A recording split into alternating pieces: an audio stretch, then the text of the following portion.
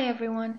In this video, we will learn how to approve or reject leave requests requested by your employees using the Orange HRM open source mobile application. Let's get started. Only admins and ESS users assigned as supervisors will be able to approve or reject leave requests, and therefore, you need to log into the system as an admin or a supervisor. Once you are logged in, draw out the navigation menu and select Leave List. You can see a list of leave requests pending approval on this page. Each leave request displays the name of the requester, the leave type, the date or range of dates of where they plan to go on leave, and the leave status, along with the number of days on leave. Tap on a leave request to view its contents in detail. Apart from name, date period, leave type, and status, the leave details page displays the leave balance in days, leave days, and additional comments.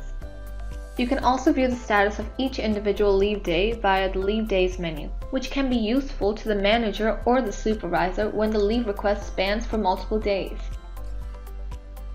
While you can see the comments added by the requester, you can even add your own comments before approving, rejecting, or canceling the leave. Finally, when you go through all the details of the leave requests, you can either approve, reject, or cancel the leave request. When a leave request is approved or pending approval, the number of days will be deducted from your entitled quota for the relevant leave type. However, if the leave is cancelled or rejected, the number of days will be added back to their entitled quota.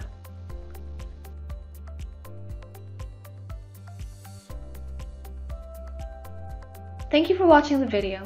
If you have any further questions, please feel free to reach us at info@orangehrm.com.